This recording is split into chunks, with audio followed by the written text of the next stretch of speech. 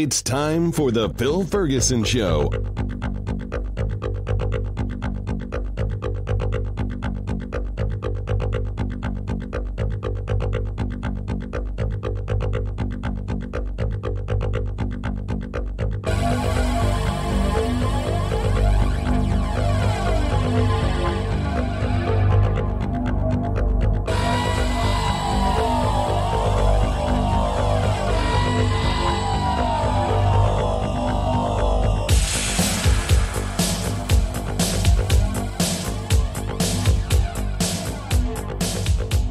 Hello, everybody. This is Phil Ferguson, and you are listening to The Phil Ferguson Show.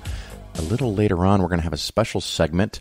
My guest, Jim, has a long-time experience in the military and wanted to go over some of the benefits for retirement and retirement planning that might apply to people specifically in the military. He had sent me an email several weeks back and said, "You've never talked about these topics specifically. Could I join you and discuss them?" And I thought that was a very nice idea. So we have a segment for that coming up, and we're going to help out military people. If you've been in or retired or thinking about it, it's not meant to be a sales pitch. I'm very honored that people go into the military and very thankful for the work that they do, but me, I was too scared to do it. I don't want to be on the front side of bullets. So I appreciate the sacrifices that they give and have given. So I just want to get that out there. A couple other topics. We're going to talk about a house. Is a house an investment? Is it a good investment? And we're going to go over that in a few minutes. But before that, I wanted to go over a thing called T-shares. It looks like many of the big players in the financial services industry have decided they're going to come out with a new share class. And they think this new share class, if everyone puts out mutual funds with the same front-end load and the same relative expense ratios, that will eliminate the conflict of interest. And maybe that would be the case. So a lot of companies are going to issue T-shares. And I've talked about switching from A to C and C to A, and I don't think I've talked about T-shares yet, so hopefully this is not totally repetitive.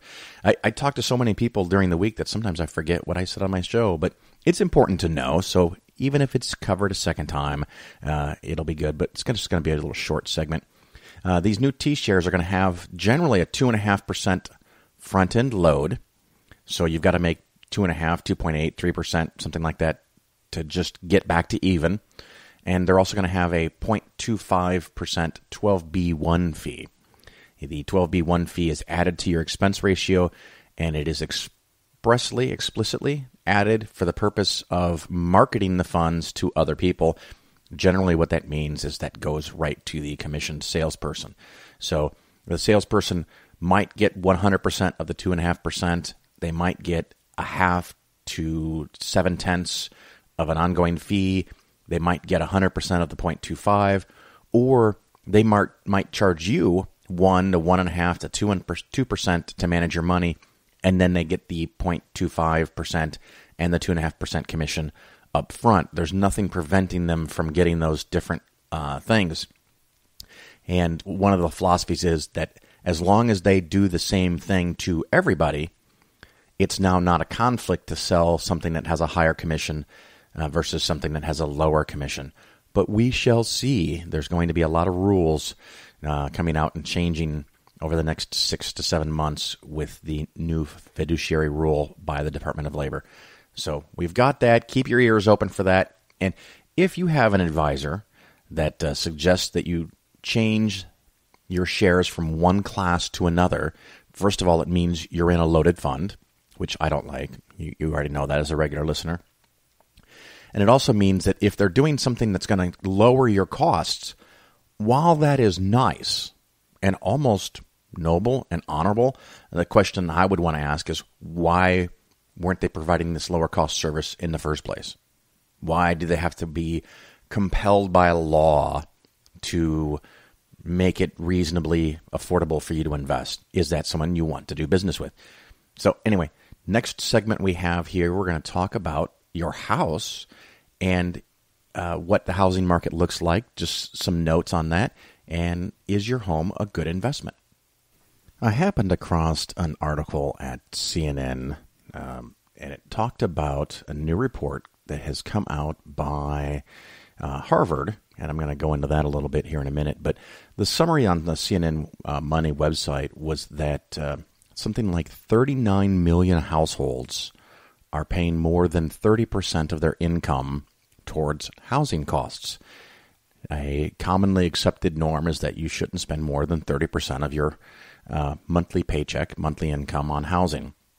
If you do pay more than 30%, it increases the risk of default. It increases the possibility that at some point something is going to happen to you. You get laid off, or a slowdown in the economy. Maybe you take a week off, or you get laid off for a couple of days because there's not enough work. It can be very hard for you to make the payments. It also means you're more likely to cut expenses somewhere else. And so as housing prices go up, if they go up faster than inflation, or if they in particular go up faster than the increase in income, it can be problematic for some people, and sometimes it's concentrated in certain parts of the country. So the story from CNN was talking about that, and they listed the three worst cities apparently in the United States at this time are Los Angeles, Miami, and Dayton Beach, Florida. And those were 57 and 62% of the people who have a property there are paying more than 30% of their income every month on housing. That is not necessarily a problem for the economy as a whole, but it's just something to keep an eye on. And so, of course, I went and found the housing report. And before we get too much into this, I have to make sure that we're clear on a couple of terms. One is the word real, which it's going to be funny, but the other one is nominal. And real prices. So like for a house, if a house goes from 110 to 120,000, in in nominal dollars, it went up 20,000. It actually went up 20,000. When they say real dollars, it means when compared to inflation. So if inflation went up during that time, the value of your house still went up $20,000 in nominal dollars, but its real dollars, or the real percentage, is not as big. I know they're poorly chosen words.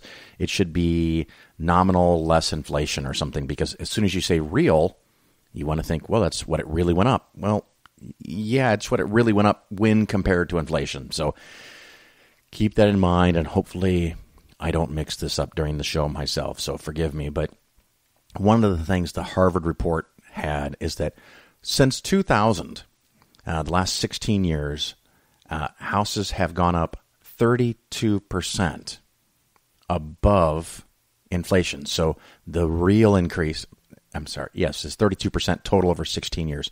So, it's a little less than 2% a year. In the long-term historical norm for housing, it goes up about inflation plus a little something. In the long term in the United States of America, inflation has been around 3%, and there have been studies showing that housing goes up 3, 3.1, 3.5, 3.6, maybe even 4, depending on when you start and when you end. So that all seems to match up. So for the last 16 years, the overall trend of housing prices has been a little quicker, a little higher than one might expect. But it's not anything that I think you need to panic about, but it's something that if you are younger and your income is not as good, if you live in the West, especially along the coast, and it looks like, I found a nice map at the Harvard thing, there's places where the houses aren't up 32% after inflation. They're up 40% or 50 or 80 or 100% after inflation. The question you have to ask, and I cannot answer it for you, is that going to continue? The space along the coastline, obviously, is limited. You can't build in the mountains in the West Coast, so space is limited. It can, supply and demand raise costs. In Florida, you have a similar problem. Florida is only so big, and a lot of people want to live there. Now, will there be problems in the future? If ocean levels rise and we get more sinkholes, I don't know. That might drive up prices more because there's fewer good areas to live. Just something to be aware of.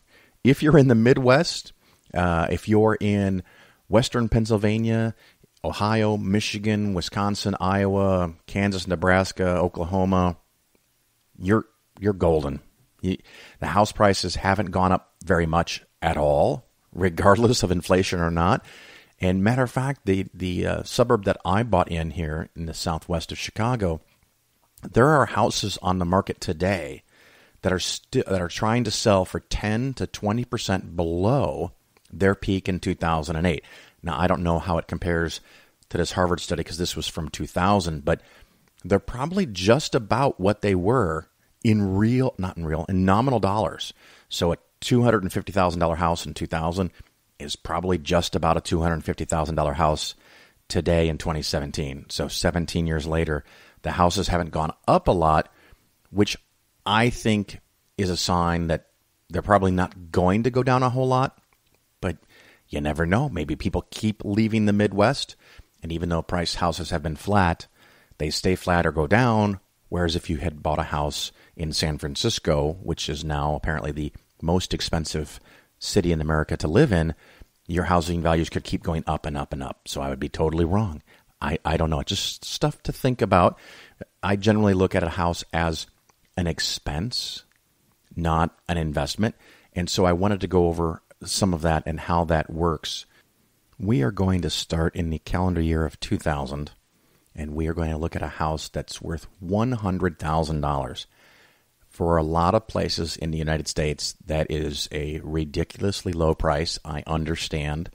You can extrapolate this information, and it might still be helpful for you to understand your situation. In the United States, the average home purchase price is $180,000, currently maybe $200,000. But that includes places like Kokomo, Indiana, where you can get a reasonably nice house for $80,000. And places by Washington, D.C., where it might be $500,000 or $600,000, or L.A., Silicon Valley, Miami Beach, whatever, that are going to be closer to $1 million, even for a modest home. So I understand that you can extrapolate this somewhat, and of course, this is not going to apply, to everybody. Real estate is very, very local, but there's some things that they'll share in common. So hopefully, this will be valuable to you.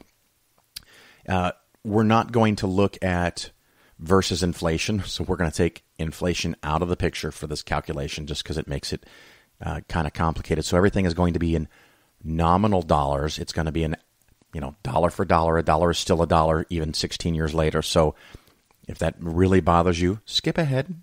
I had to choose. I don't want to make it too complicated. So in 2000, you're going to buy...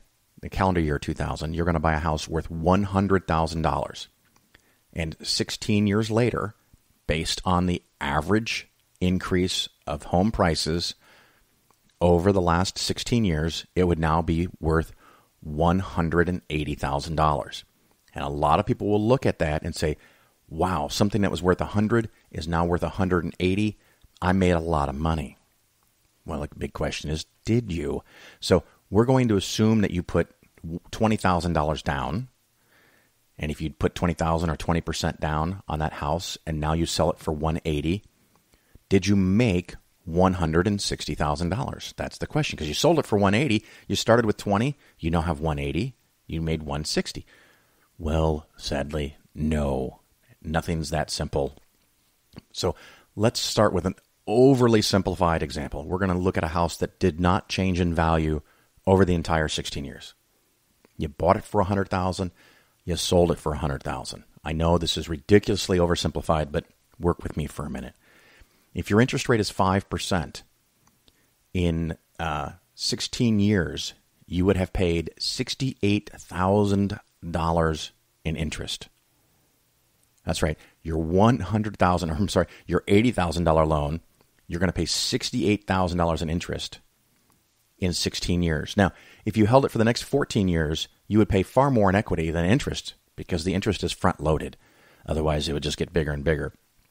And I know interest rates today are not 5. Generally, they're 4-ish. And sometimes in the past, they're significantly higher. You can find online tools to help you with this, but I have to pick a number. I picked a reasonably low number, but not the lowest number that one could get in the last few years because, again, we bought this house in 2000 and 5% was a pretty good deal for 2000. So, but in that 16 years, you kept making payments. You did get $35,000 in equity. So you've added $35,000 in value to the money that you put down, but you've also paid $68,000 in interest. Now, the clever listener will know, because we've talked about this before, the interest you pay in your home loan is likely for you to be tax deductible. Now, of course, there's always limits and exceptions and minimums that you have to meet, so check with your personal tax advisor. But we're going to assume that 100% of it for you is tax deductible. We're also going to assume that your marginal tax rate is 25%. You start to see why this gets complicated. So effectively, you're paying $68,000 in interest, but because you get the right sum, or in this case, all of that off, you're effectively only paying $51,000 in interest, and you made $35,000 in equity. Clearly, $35,000 in equity minus $51,000 in net interest payments, you have a loss of $16,000. You put $20,000 down on the house. So 16 years later, what you're going to get in the house that did not go up in value is you're going to get back $4,000 of the $20,000 you put in. So you invested $20,000, 16 years later, you take out the money and you get $4,000. And I think for most of my listeners, if you knew in advance that you were going to make an investment where you put down $20,000 and 16 years later, you would lose 80% of that money and only get $4,000 back, you would take a pass. Now, keep in mind, this was our unrealistic, overly simplified example of a house that did not go up in value at all for 16 years. So now let's start adding a couple bits of complication to it. We're going to look at the same situation with the big change that the house went from 100 to 180, because that is the average change in price in nominal dollars, the actual real dollars. You bought it for 100, you sell it for 180. We're ignoring inflation. It's built into the price of your house, however you want to look at it, but you sell the house for $180,000. And so it's easy to think, compared to the example before, that if the house sold for 100, now it's sold for 180, you clearly make an extra $80,000 and you would have made 84. Well, again, it's not that simple. If we just stop there, it looks like you made 84,000. You put in 20, you get 84,000 out. Now that's nice. That's a 4 times 400% return on your money, or I guess 300% return on your money, is a pretty good deal over 16 years. Still not incredible, but pretty darn good. But we have forgotten some other things that we must include, we must talk about. And again, I want to stress that these are just estimates, the ballpark numbers. Your situation could vary quite significantly, but something for discussion. Again, in this theoretical example of a house for $100,000, we should include the cost to actually buy the house. Yes, you put down 20% or $20,000, but you had to pay tax, title, licensing, closing costs, points, fees, whatever it is. I'm going to call that $3,000. If you think you can get that done at no cost, or $500 or $1,200, you change that number. If it might cost you $7,000 or $8,000, you're going to have to seriously consider whether you want to buy that house, because maybe you just need a different lender. But we're going to go with $3,000. Property tax. Property tax varies quite a bit across the United States of America. Now, for some people, especially when housing prices are really high, the tax rate as a percentage may not be that big. Of course, it can still end up being really big money. I was talking to someone in New England, and they have a nice house, $400,000 or $500,000, and they told me their tax bill might be $4,000 or $5,000 a year. Well, my house is $3,000 or $330,000, and it looks like my tax bill is going to be between $8,000 and $9,000 every year. And they were stunned. But when we talk about income taxes, or the cost to buy groceries, or the cost to renew your license on your car every year, they vary wildly state by state. So you're not necessarily comparing apples and oranges. So for this purpose, I've assumed that property taxes are going to be about $2,000 per year. That's a little too low for me on a $100,000 house. And keep in mind, you might get reappraised somewhere along the way, even if you don't do any improvements. If the house value goes up and your county or local government, however it works in your area, reappraises the house and it goes up, you could pay more and more taxes. Again, if you're in a state where a $100,000 house has $100 or $1,000 of taxes a year, lower this number. But keep in mind, as the value of the house goes up, your tax bill will also go up. So I'm assuming $2,000 per year on a $100,000 house. Again, we own it for 16 years. That's $32,000. Another thing that we have to include with housing, and it's a real amount, and I looked over the internet dozens and dozens of places, and the most common number that people came up with for this which is maintenance. From time to time, things in your house are going to need to be fixed. It can be a big thing like a roof or the furnace, or it can be something smaller, we hope, a water heater, faucets, broken window. Maybe you've got to patch or reseal the driveway. Things come up, and it's recommended to use 1% per year. And I calculated in the value of the house going up, and that worked out to $22,000 in total over 16 years, even though we only started with $100,000 or $1,000 per year to begin with. And of course, finally, when you go to sell your house, you have to pay a real estate agent. Yes, I know you can sell it on your own, but that, depending on your situation, may end up costing you more than it's worth. And I'll save that for another topic. But we're going to assume you're going to hire a real estate agent. I think the normal expense for that is about 6%. Some places might be higher. Some places might be lower. Again, you can adjust, but 6%. And it's 6% on your new higher price. Now in 2016, 2017, your house is worth $180,000. That transaction cost, that commission that you're going to pay of 6%, is around $11,000. So all of these expenses add up to about $68,000. So before we took into any expenses, it looked like you were going to clear $84,000. You now have to subtract out the $68,000, and if I've done all this math right, you end up with $16,000 left over, which is less than the $20,000 you started with. So you put in $20,000, and 16 years later, you made money on the house value going up, but you paid taxes, you had maintenance, you had costs to buy the house, you had costs to sell the house, and a lot of these things people forget. And a couple years ago, the first time I covered this, someone called me up and said, so my parents bought a house for $40,000 and then 25 years later sold it for $250,000. Are you telling me they didn't make money? Well, depends on how you look at it. If you eat all those other costs along the way and then ignore them, when you sell the house, yes, you do. You make a lot of money. But on the Phil Ferguson Show, we want to look at things differently. We want to look at things trying to include everything. Generally, a house is not a good investment. Now, I also know that it's very easy for me to be misinterpreted.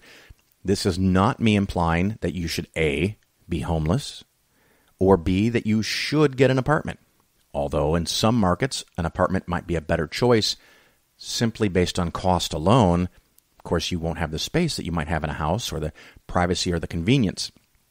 But what I will say in reference to your investments in your house is my general guidance is you want to get the most affordable house you can live with. Now, what does that mean? Well, it fucking depends on you. Okay, if you really need a big fancy house and you're going to pay for it, fine, pay for it. But understand it's likely to be an expense, not an investment. If you can live very modestly and get a very affordable house and it keeps your taxes and repairs and everything else lower, you could end up with way more money in your portfolio by getting a smaller house. So look for the most affordable house that you can live with. And that depends on everybody's different. So, get what's right for you, but keep that in mind. Don't go into this idea that you could live with a $100,000 house, but someone has told you you could afford a $300,000 house because of your job, and that would max you out at the 30% income limits, and you should get it because houses go up in value and they make a lot of money.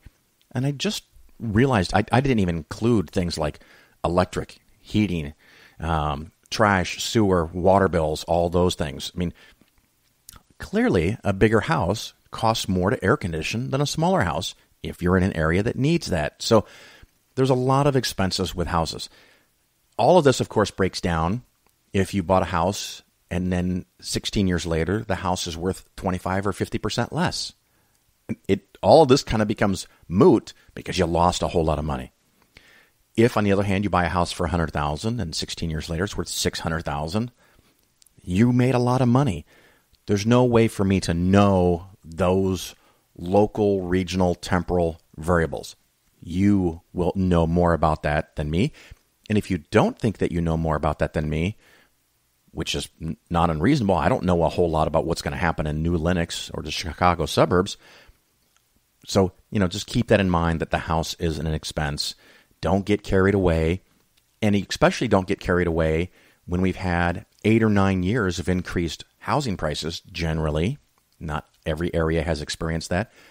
But if your area, the houses are double or triple what they were in 2009, if people are in bidding wars and paying more than the asking price, just think about it. Just don't get carried away, because if you're wrong, and especially if you only put 5% down, if you buy a $500,000 house, let's just say 10% down for $50,000, and at some point housing goes down 20%, your $500,000 house becomes a $400,000 house. You're upside down by $50,000, and then if you were able to buy this house because both of you had a nice job and one of you loses your job and you can't make the payments, you almost can't afford to leave either. And that's what puts people in a bind, and they end up walking away from the house. They file bankruptcy. They lose their house.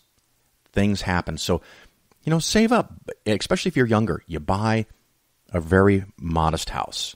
If it goes up, great. Take some of that equity and buy a more expensive house if and when you ever need to move. Anyway, again, that's some thoughts about housing and housing prices.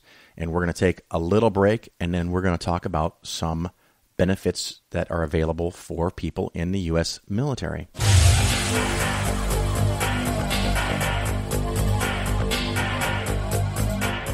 The longer you live, the more you look around, the more you realize something is fucked up. Something is wrong here. War, disease, death, destruction, hunger, filth, poverty, torture, crime, corruption, and the ice-capades.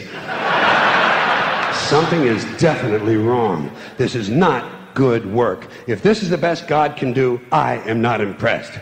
Results like these do not belong on the resume of a supreme being. This is the kind of shit you'd expect from an office temp with a bad attitude. And just between you and me, in any decently run universe, this guy would have been out on his all-powerful ass a long time ago. And by the way, I say this guy because I firmly believe, looking at these results, that if there is a God, it has to be a man. No woman could or would ever fuck things up like this.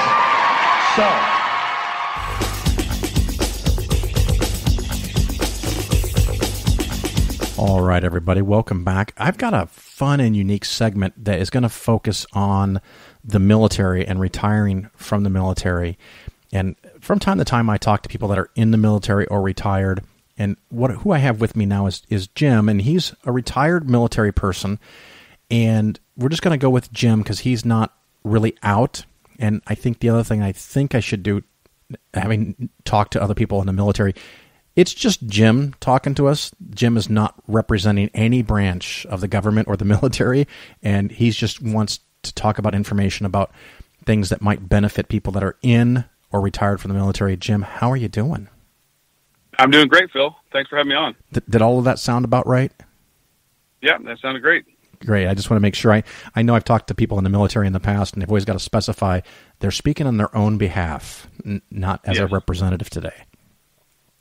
And so I know I've had some people who are family in the military, and of course, I have great respect for people in the military because if for no other reason, I was too much of a coward to put myself in the way of harm. So I appreciate what people in the military do to make my life easy, and theirs is hard, and I get that. You wanted to talk about retirement. How exactly does that work?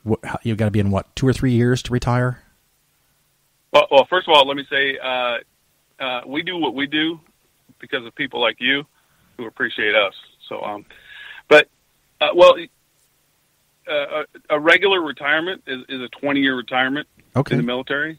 You can be in it more than that, but the minimum is typically 20. There are also medical retirements. If you get seriously injured or you have an illness that doesn't let you continue your service, you can get out on what's called a med board.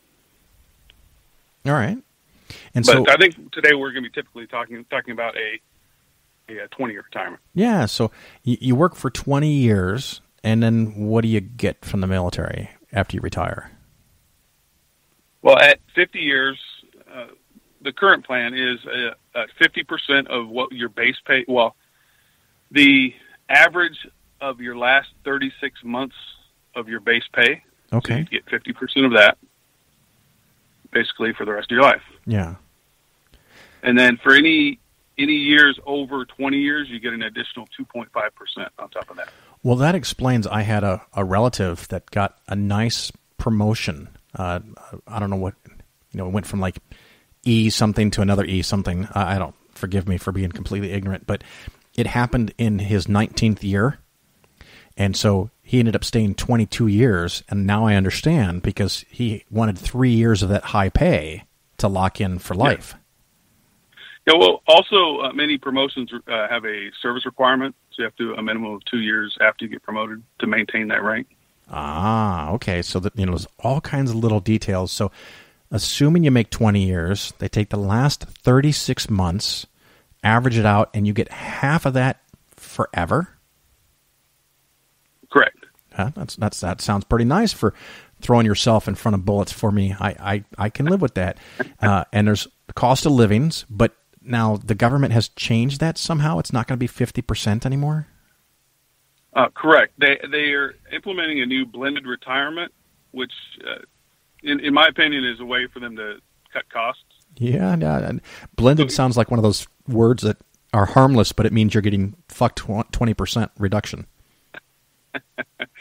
Correct. Well, instead of getting the 50% at 20 years, it's a 40%, and then you get an additional 2% every year over 20. But then they give an additional percentage addition to your thrift savings plan. Okay. Everybody in the military is eligible for. And what a thrift savings plan is basically an IRA. Yeah. 401k. And I don't know if I've ever done a straight-up whole episode segment on the TSP, the Thrift Savings Plan, but anyone that's listening, if you're in the military or not, because other government jobs qualify for the TSP as well, you should be using that like a rabid dog because it Absolutely. Is an amazing program. When I talk about index funds, this is basically index funds on steroids. The costs are incredibly low.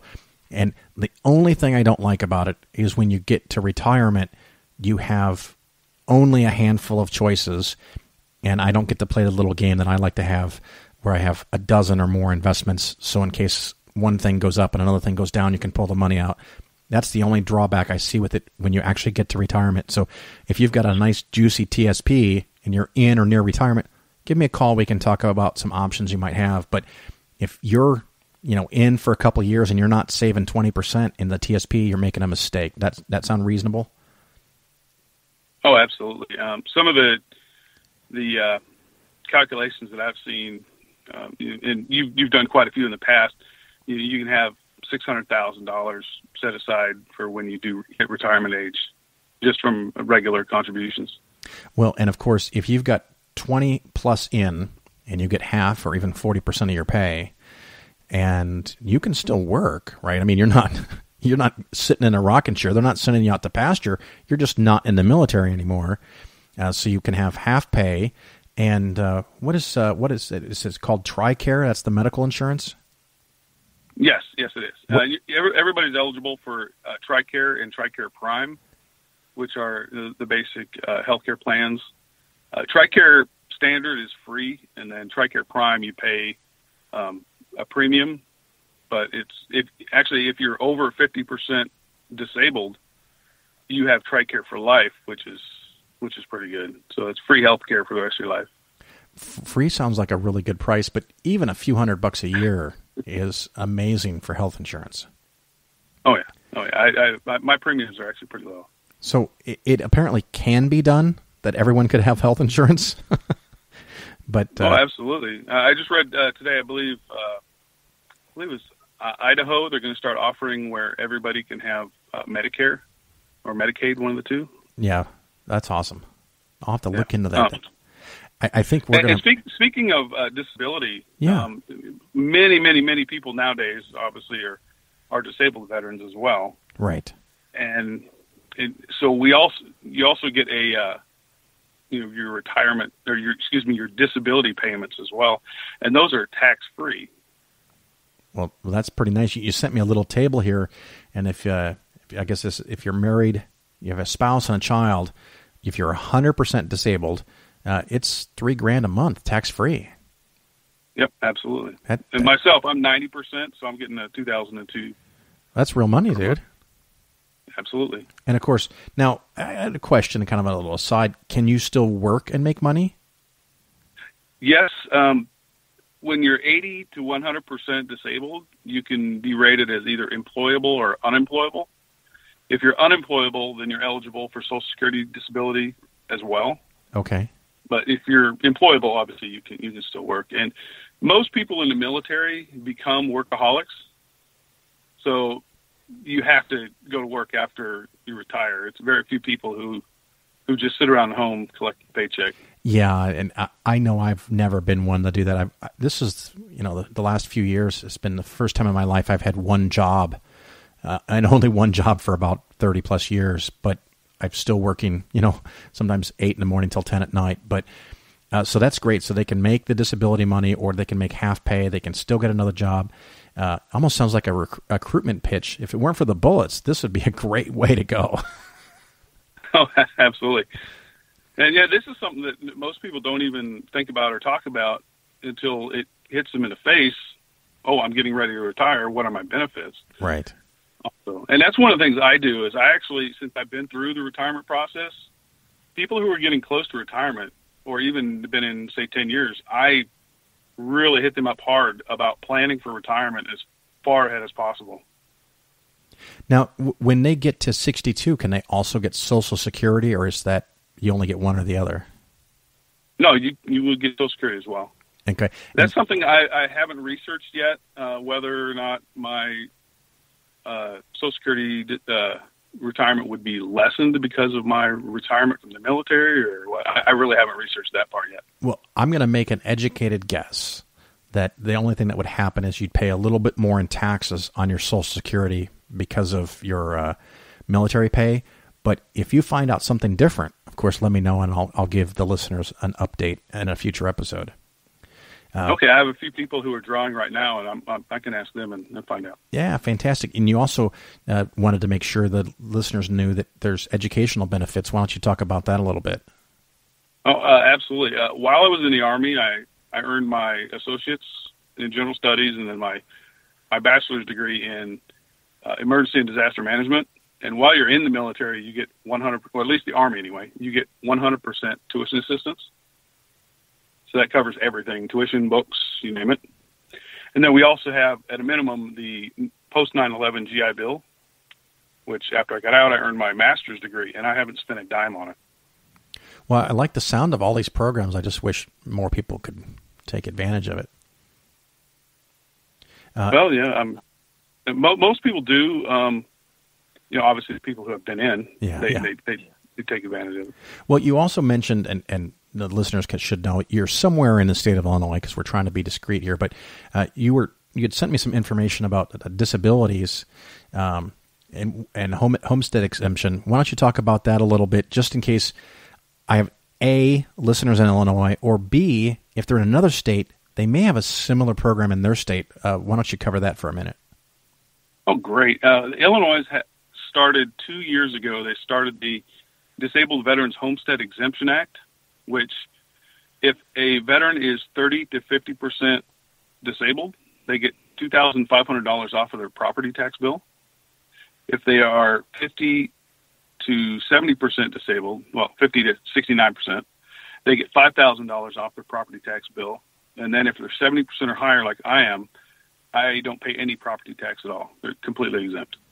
And Illinois has as I'm sure you are well aware, has some very high property tax. Yeah, it's a fascinating thing. I'll talk to some people, of course, on the coasts. The house prices are much higher, but they're stunned to find out that while my house might be a half or a third of what their house costs, my property taxes might be about the same or even higher than theirs. It's the state's got to get the money from somewhere, and that's one of the places Illinois gets it from.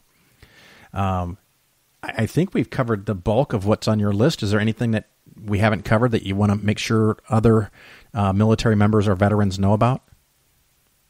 Well, just check for your state. Every state has some very good benefits. I've looked around at different places to retire, and every state has some really good benefits. You just have to do the legwork, look for it, put in that little bit of effort, and just reap the benefits.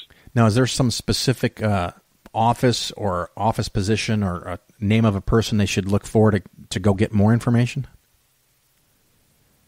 Well, there is a website. I don't have it off the top of my head, but if you do a Google search for your state and veterans benefits, you'll find something on it.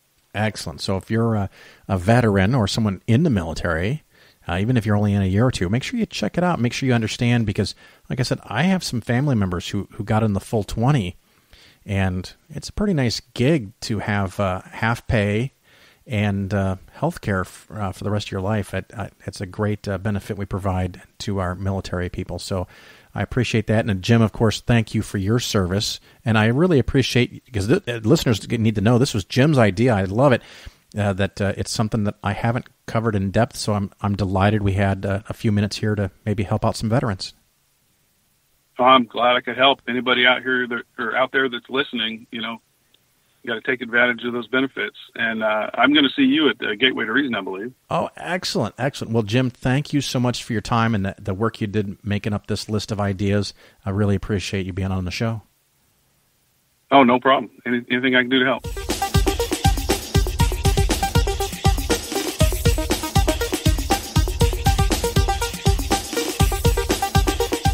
A lot of people come up here and they thank Jesus for this award.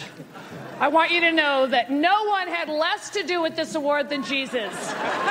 He didn't help me a bit. If it was up to him, Caesar Milan would be up here with that damn dog. So all I can say is, suck it, Jesus. This award is my God now. You're listening to The Phil Ferguson Show. Well, I don't know about you, but it's been a very exciting week for me, at least in reference to the podcast. As the regular listeners know, we moved the feed, and it was all supposed to be seamless, but, sometimes things in life never go as we expected. The problem we had was that the direct feed for everything was going through PolarisFinancialPlanning.com, my business's, my personal website, and thousands upon thousands of hits every day, and people pulling the feed from there apparently was just enough to tip me over the scales as the show grew for the website to slow down. So we were in the middle of a revamp of the website and trying to get all of the podcast players to just pull the feed straight from Spreaker. And I guess you do this thing called a redirect or a forward, where you tell the internets to stop looking here for the web feed, for the podcast feed, but to go look at this other place over at Spreaker and just get it directly. It saves a step. Hopefully it should prevent future problems. And we did that, and we thought it worked. Well, the number of downloads dropped 60, 70, 80%. And obviously, something was missed. We added some more things. We thought we had it all fixed up, but there were some podcast players that were still reporting absolutely no downloads. And, the question is that information not getting to Spreaker? Or were people not getting those downloads? And it looks like people were genuinely not getting the downloads. And so I'd love to welcome back the people that use things like Downcast and I think GoPotter and Player FM, some of the smaller ones. But, amazingly, the platforms that generate some of the biggest traffic are Apple and iTunes. And one would think once you see the show on iTunes, everyone would see the show on iTunes. But apparently that's not necessarily true, and it may take Apple/iTunes a while to propagate, and we think we've now achieved that. Or they also pull from different sources depending on the phone, particularly the device that you're using in the specific app, or I don't know how all that works, but we think we got it fixed. So we're very happy about that. On iTunes, I do have 2 new reviews, and sadly, one of them is 1 star, and this is from Split Dafur. I don't know how you're supposed to say it, but the review is 1 star, and it says, "Where did you go?" So hopefully you're now listening to the show, and hopefully now you can go change your 1 star back to 5 stars or up to 5 stars. I'm delighted that you're upset that you couldn't get the show, but ratings actually affect the show's performance because the podcast players, or in this case iTunes, is more likely to refer a show to new listeners. They'll give them things saying, hey, you might like this, if it's rated highly. So if you like the show, and of course if you heard this, it means you found it again, yay, go back and change your review. It would mean a lot to me.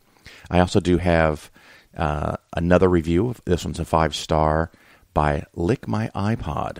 All right. No, I'm sorry, not Lick. Liz K, my podcast. All right. My iPod. I can't read. It's I need new glasses or something. Thank you for getting the iTunes feed fixed.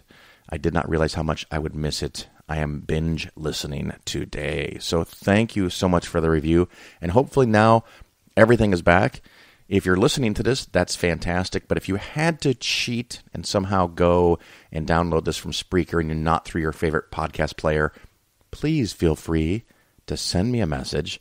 Of course, that is Phil at PolarisFinancialPlanning.com. And I will have the IT team, because I'm not doing this. I'm not competent in that area. Look at it. We'll try to get it fixed. I think everything is fixed. If you just want to skip fixing and just listen, it's all hosted, held, maintained at Spreaker. If you need the feed link for your feed, that's listed on the podcast, the Polaris Financial Planning website. You can get it there. There's a little thing that says get the feed here. And if you still can't figure that out, send me an email, Phil at PolarisFinancialPlanning.com, and I can send you the URL, the link directly, and you can put that in your favorite podcast player, and that'll solve that problem. So let your friends know it's back. You can go back to sharing. I appreciate it. And we've got some special guests coming up. And I think next week, maybe the week after that, we're going to have David Silverman from American Atheists. And, of course, if you're listening to this show and maybe missed a few, because I can see the traffic is a little lower from the past couple of shows, probably because of the problem, we had on Mandisa Thomas from Black Nonbelievers.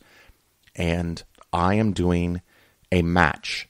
And they are trying to raise $3,000. If they raise $3,000 in the next 2 weeks, I am going to match it with an additional $3,000.